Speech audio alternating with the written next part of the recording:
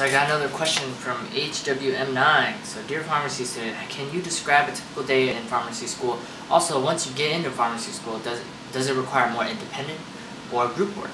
Are pharmacy students also competing against each other like they are during undergrad?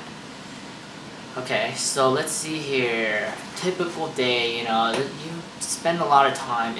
Each year is different. So, some years you have more lab times and a lot more interactive group type of learning, and kind of your other years you might just have classes and just take tests all year long. So it just depends, and a lot of it depends on you. So if you like to do group studying, group work, that's really dependent on you. You get a group together and you study all the time.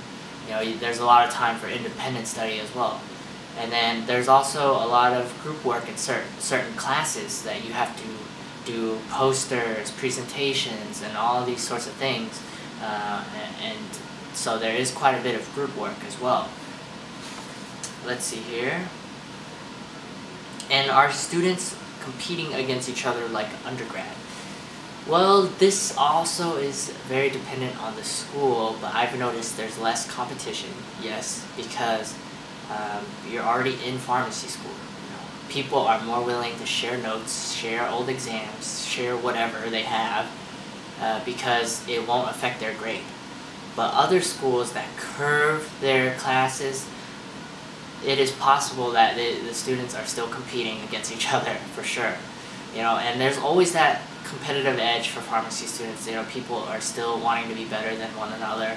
And some people will probably still won't share their stuff. It's just an old habit that they've kept from undergrad, and they just will keep being that way. And yeah, so you have to work with different people and learn who you can basically share your notes and things with. So yeah, so thank you for watching, and please subscribe and eat your vegetables.